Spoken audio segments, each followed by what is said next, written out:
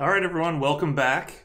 On part two of this video for biochemistry, we're just going to finish up the rest of the information, which mostly just includes your four major macromolecules, how are they built, and what are their major structures and functions, what are their jobs. So again, I'm just going to flip you back right here to the course at a glance. Oops, went too fast.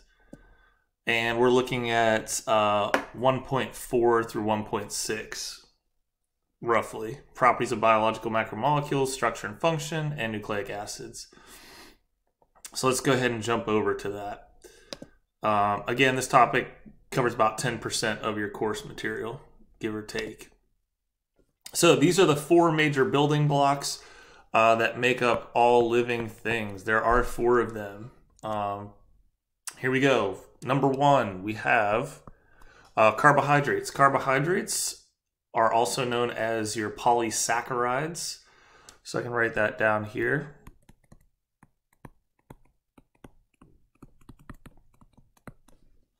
And these are used mostly for short-term energy storage. So if you're going to run a sprint, your body is mostly tapping into purely your carbohydrates.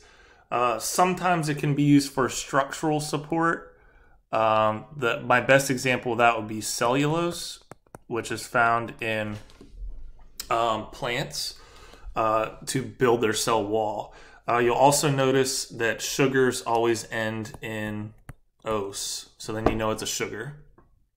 All right, second macromolecule, you have lipids. Lipids are your fats, also includes your waxes, oils, as well as some steroids. These are typically used for long-term energy storage.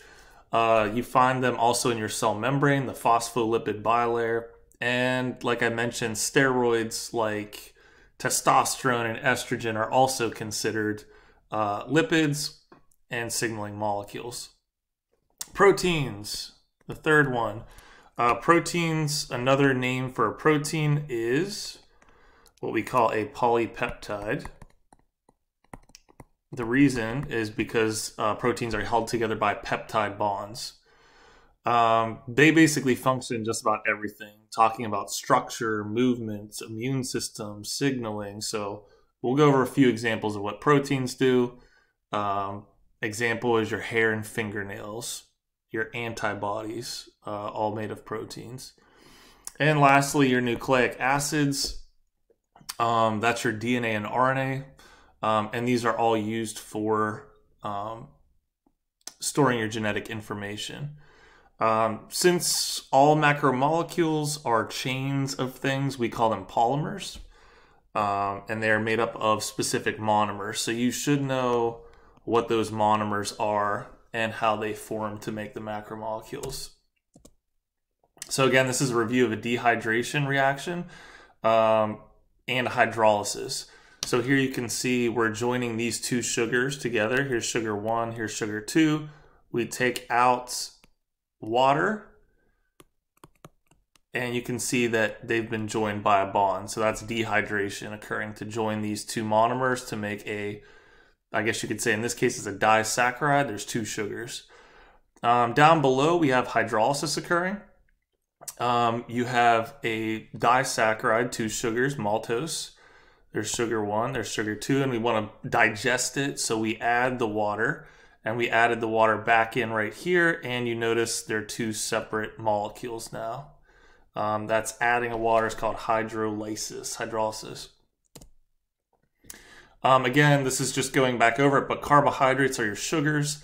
The single building block we call a monosaccharide. If there's many in a chain like you see here, that's called a polysaccharide. They're held together by something called a glycosidic linkage. I don't think you really need to know that, but I'm adding it anyways. This is why sugars are good for us to get a quick energy boost, because we can easily break down these bonds. So you can access the energy pretty quickly. Lipids or fats. you can see here, these are actually long chains, molecules of long chains, and typically they're just chains of carbons and hydrogens. So there'd be hydrogens and carbons. And these break down very slowly, which makes them good for long-term energy storage. You can see up here, this is a steroid, cholesterol. Steroids are typically if it's a lipid-based, a fat-based steroid, it has 4 carbon rings, fused together. So like testosterone, estrogen, in this case cholesterol, 4 fused carbon rings, and they're going to be typically used with cell signaling. Here's a triglyceride down here. It has 1, 2, 3 fatty acid chains and the glycerol up here. And then down here you have a phospholipid at the bottom. It's kind of hard to see, it got cut off, but phospholipid is a phosphate head with lipid or fatty acid tails for the cell membrane. Proteins pretty much do just about everything in the human body, but they are made up of amino acids. There are 20 amino acids. You might remember a few of them from a recent unit we've done, like alanine, proline, lysine, valine. There are 20 amino acids. Each amino acid is structured like you see down here, bottom left. It contains an amino group, which is a nitrogen with 2 hydrogens. It has a central carbon. It has a COOH, which is carboxylic acid. And then it has this little thing called an R group. So the R group is what's unique to each amino acid. Everything on the top above the R group is always the same between all amino acids. So how would 2 amino acids join together to make a peptide bond? Let's take a look at that real quick. Okay, so remember we have to remove a water to make this happen.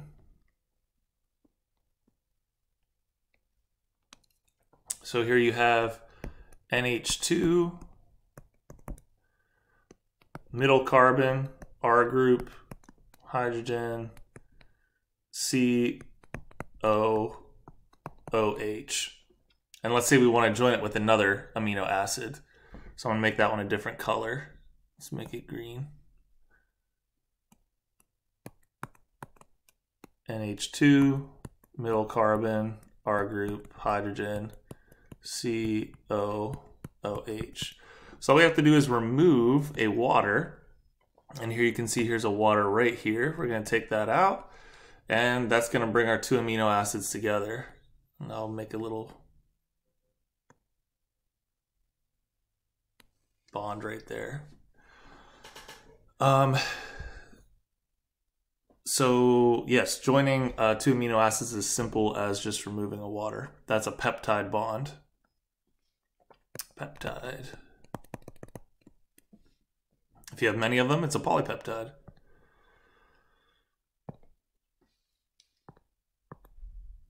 Okay. And your nucleic acids, I would like you to know the monomers or the nucleotides. Nucleotides are made up of phosphate, a 5-carbon sugar, and a nitrogen base. Now we are going to go over purines and pyrimidines in a second, but the sugar phosphate is what makes the backbone, and the nitrogen base is what makes up the rungs of the ladder, and the DNA and the RNA. You can see DNA is double-stranded, RNA is single-stranded, and RNA has a uracil, whereas DNA has a thymine. So slight difference. This was a picture that was actually on our test. What would be the difference between molecule 1 and 2? Take a look at those. You can see that they pretty much look the same, except for this one has a zigzag bond, and this one, all the bonds point downwards. You can see they're all angled. This one's zigzag. So the one on top is a much stronger molecule because of how the bonds zigzag, and the molecule below is weaker. So this one up top is actually going to be cellulose. That's what's used in plant cell walls. It's very strong. and it's what we call fiber. The one on the bottom is one that we call amylose, which is something your body can break down because it's weaker. And it's all because of how the sugars are bonded together. One bond is weak while the other is strong. This is just showing you the fluid mosaic model of the cell membrane. I wish I could zoom in a little bit, but the middle part is what we would say hydrophobic. Water cannot get through. And the heads of the phosphates are hydrophilic. So the only thing that can actually pass through the cell membrane straight through are small nonpolar molecules. Anything that's larger or anything that's polar cannot pass through that barrier. Proteins, again, have a wide variety, diversity. Some of them are amino acids are charged, some are polar, some are nonpolar. This was a showing us the different shapes that proteins have. If they're in just a complete chain, we call that a primary structure. If they're corkscrewed or folded like an accordion, we call that the secondary structure, which is right there. If they're kind of in the accordion structure and the spirally structure, and you start to bend them in three-dimensional shapes, that's your tertiary structure. And then if you take multiple tertiary 3D proteins and put them together, you have your quaternary, which are most of your proteins.